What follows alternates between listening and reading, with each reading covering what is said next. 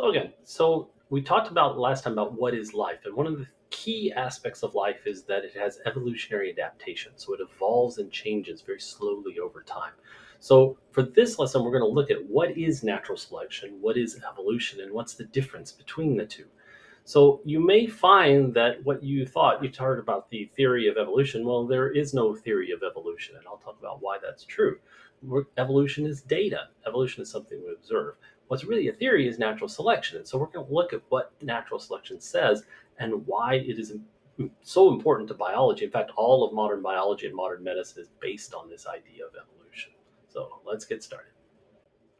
So, as I said, when you hear people talk about the theory of evolution, that means they really don't understand what it is they're talking about. There is no theory of evolution. Evolution isn't a theory, it's an observation. It's something that we see in the environment. And you can actually do this for yourself. If you've ever done an experiment where you've got fruit flies will either have blue eyes or green eyes. You can take a population of almost all blue eyed fruit flies and you can selectively breed them so that pretty soon only the entire population, pretty much the entire population, has green eyes. And if you have a few left that have blue, you can selectively breed those until nothing is left but blue eyes. You can go back and forth and back and forth. That's evolution. It takes, several generations of fruit flies to do that, to get the whole population going that way. So it's an observation, it's data. So it's something that we see. But one thing that's important that a lot of people get confused about is it's the slow change in a species over time. An organism never ever evolves into something else. Once you're born, you're stuck. This is what you've got. Now, your children may be slightly different from you. And in fact, they almost certainly will be slightly different from you. And it's not, and even more different than, the different characteristics of the two parents. There are some random things coming in. Your DNA is being randomly changed all the time.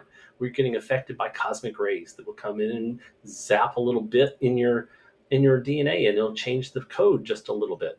Most of these things are harmless. Most of them don't make any difference at all. But sometimes they actually give you traits that make you a little bit better or maybe a little bit worse, because evolution is not conscious. It's not something that is intentionally trying to make you better. A lot of people seem to think that evolution drives you to be better, and that is simply not true. It is simply random changes over time, but it's changes in the species. Back when the Scopes trial, if you remember that, I remember reading about that. There was a debate about whether evolution could be taught in the schools. And they said, well, I've never seen a monkey turning into a man. Well, no, you wouldn't, because individual organisms don't evolve into other organisms. Humans and monkeys, humans and apes really, came from a common ancestor. But monkeys don't turn into humans and humans don't turn into monkeys. It just doesn't work that way. So individual organisms don't evolve into anything. You just are what you are. So we're talking about the change in species over time. And if you happen to be born with a trait that helps you be more likely to live to have babies, that trait is more likely to be passed on. If you're born with a trait that is less likely for you to live to have babies, then that trait is not going to be passed on, and eventually it's going to die out in the population. So humans actually cause evolution in a lot of organisms. What you may not realize is broccoli, cauliflower, cabbage, Brussels sprouts, kale, and calabri all came from the same plant. They came from the wild mustard plant. And it didn't happen naturally. They found a wild mustard plant, for example, that had some very large flower clusters, and they bred those together so that it got even larger flower clusters. And then over several generations, eventually you've got something that's almost nothing but flower clusters, and that's cauliflower. Same thing happens with the leaves becoming kale and things like that. And so they eventually do become different species, but all of this was done by humans.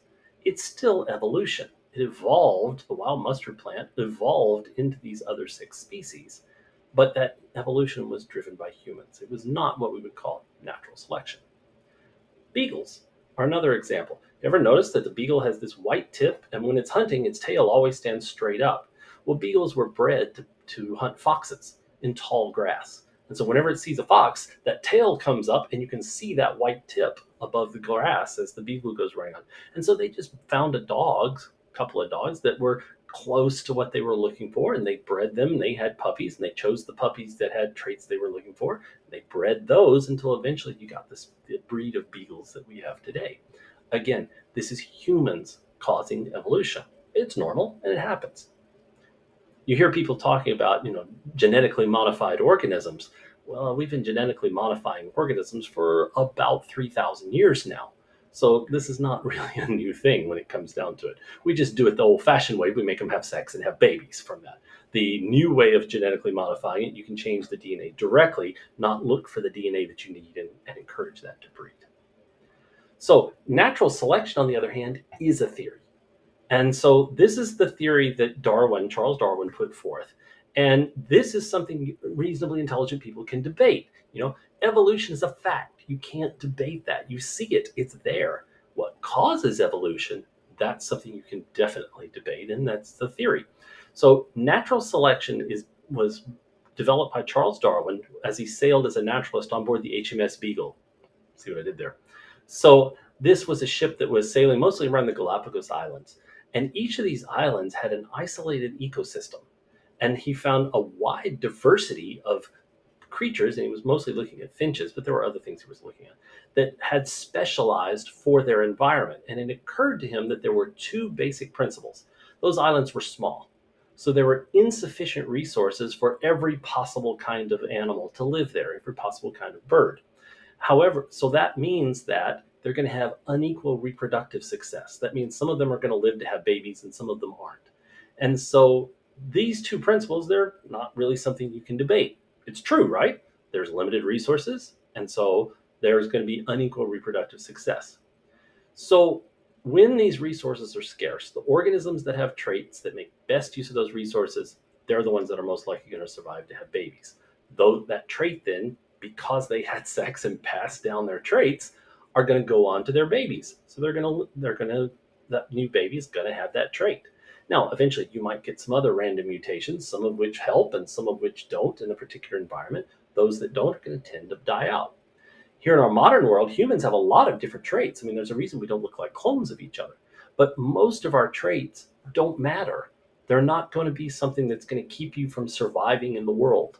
And so therefore, you're completely able to pass those traits down to your offspring, and the diversity in humans will survive. There's nothing that's making things get weeded out or things that are being reinforced and making you more likely to have a baby from that.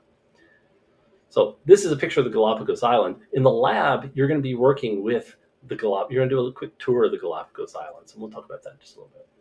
So let me give you a hypothetical situation. You can follow along with what's in your class notes here. But let's suppose the north side of this island has trees with very hard seeds. And it also has bugs that live in the tree bark. So the seeds require a really strong beak for the birds to get in there. The bugs live in the tree bark, and so you've got to be able to get in there and pick them out. So let's say originally there is just one type of bird on the north side of the island. We'll call it first bird. So with this beak, it can crack the smaller seeds, but it can't get the tougher ones. And it can eat the bugs that are on the surface of the trees. So it does okay.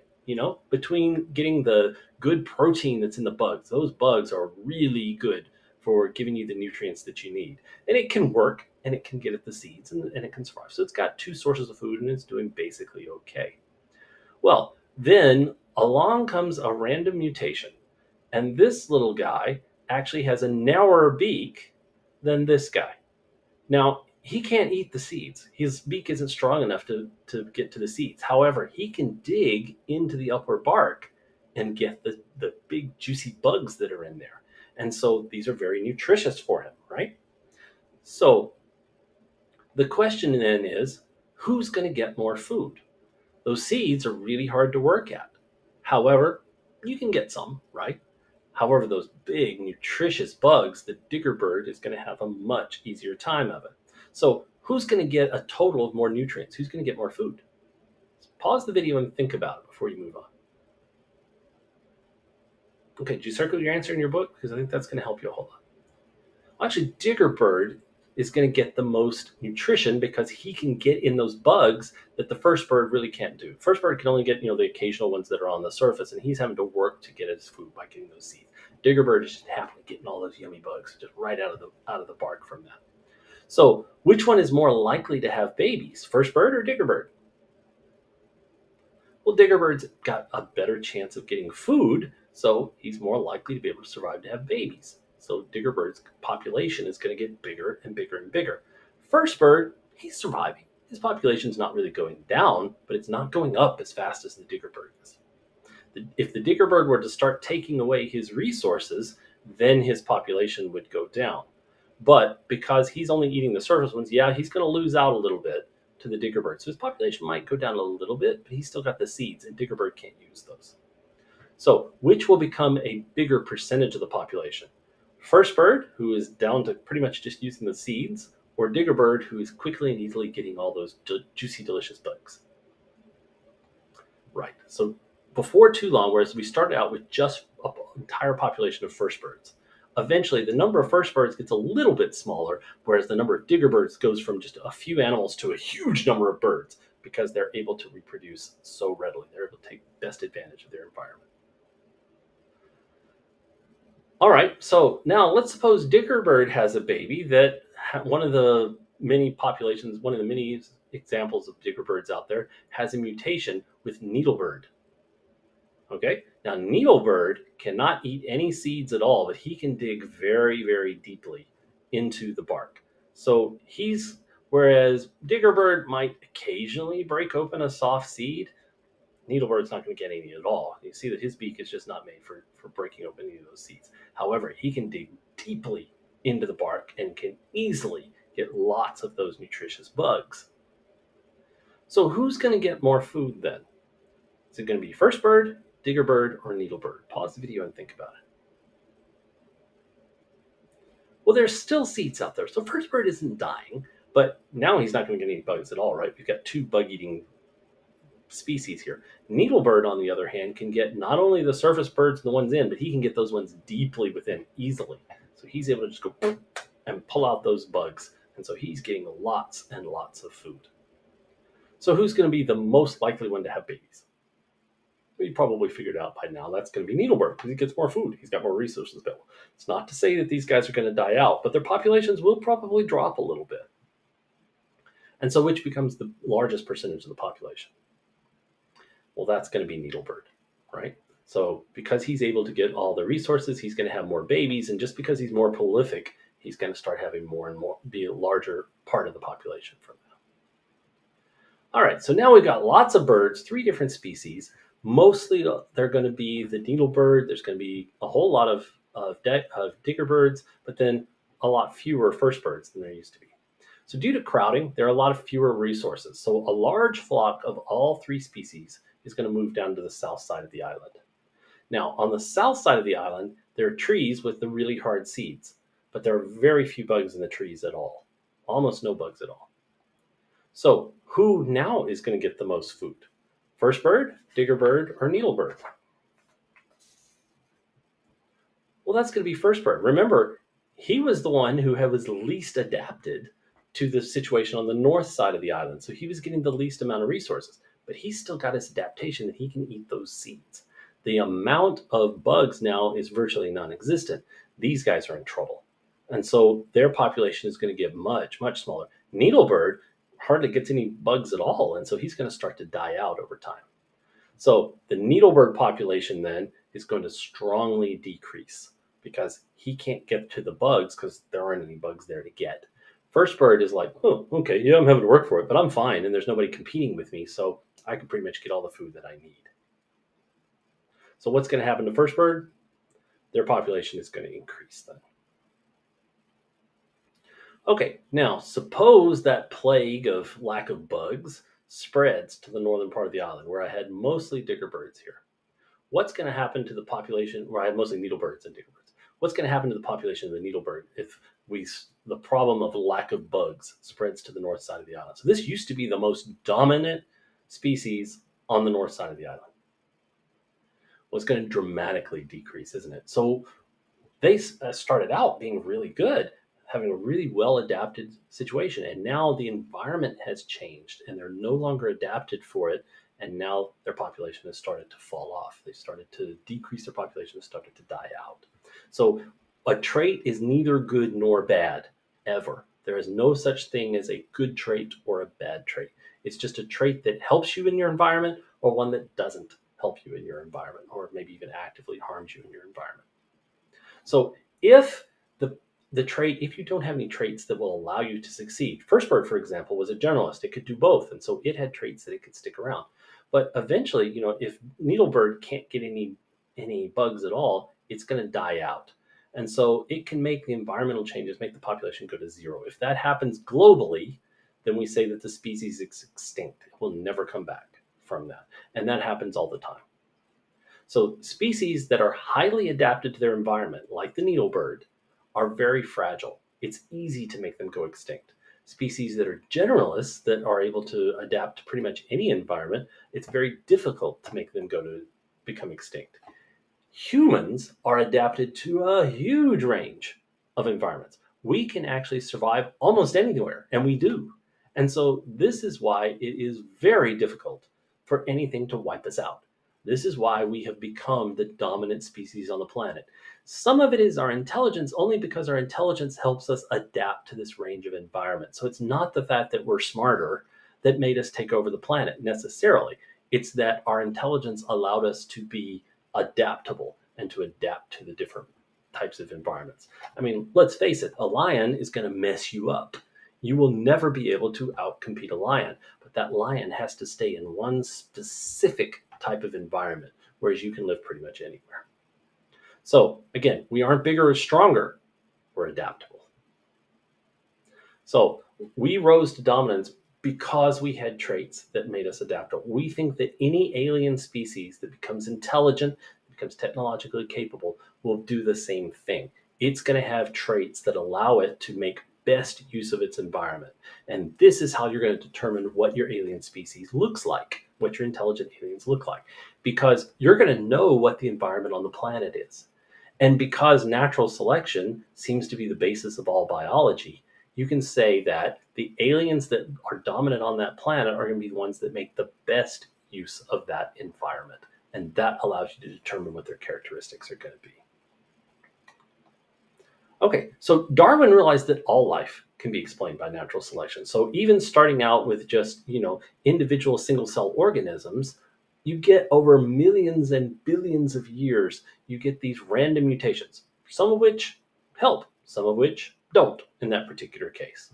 So most of them, though, make no difference whatsoever. And that's the thing you've got to keep in mind, that the mutations are just that, they're random. And so you get lots of mutations and you throw the dice, and some of them come out good and some of them don't help. Over time, the ones, though, that come out good, and this was what Darwin realized, are going to make its population expand. They're going to start to become a larger percentage of the population. So things like eye color is an example of evolution. You may have blue eyes or green eyes or brown eyes or black eyes or whatever, but this is not due to natural selection. You did not evolve brown eyes because that helped you compete better or help you survive better. It's simply a random trait. It just doesn't make any difference. So all of modern biology and medicine are based on natural selection. So even though natural selection is a theory, if it's wrong, then everything we know about medicine and biology is also wrong. And based on everything that we're doing, we're pretty sure that what we're doing works pretty good. So evolution, again, is an observation. It's a fact. Natural selection is a theory, but it's a darn good theory, and it's one that works really, really well. It's also very simple. Okay, so we're going to have you carry this a little bit further with the practice problems. We're going to introduce a new species called strongbird. And when that species arrives, you're going to determine what's going to happen to the population of the birds that are on our north side and south side of the island. Okay, so now you have a better idea of what's going on with natural selection and how it can enable us to determine the characteristics of the species. Because once you've found your habitable world in the final project, once you've locked that in and you've decided that yes, by God, this is my habitable world, then you're going to have the characteristics of that particular planet.